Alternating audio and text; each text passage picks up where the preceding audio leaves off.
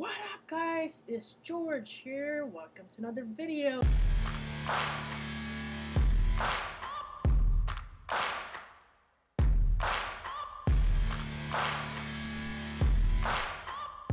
So if you came to this video and trying to figure out how to fix your Apple Mac Mini M1 that keeps crashing and restarting. Okay, so you probably just bought the Mac Mini, which came out what year was that? 2020. So it's 2022. So what if you bought it this year? Of course, the Mac Mini, you have to update the, the operating system. So the only way, I mean, I had that problem too, where the Mac Mini would just like I would leave it on all night. Well, I leave my computer on all night, and it would go to sleep mode.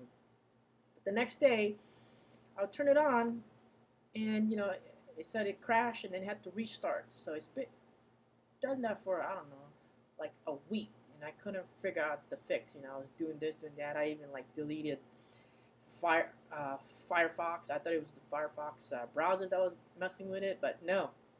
All you gotta do, guys, the fix is just to update it. All right, guys, that's the key. Just update it to. I think right now I have 12.4 Mac OS Monterey. Just update it to the 12.4 Mac OS Monterey. I guarantee you this will fix the problem from Mac Mini M1 crashing and restarting, guys. This is the fix.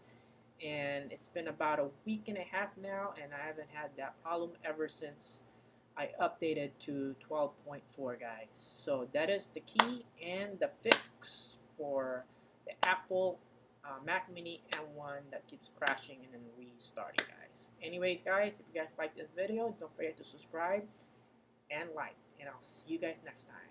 Peace out, guys.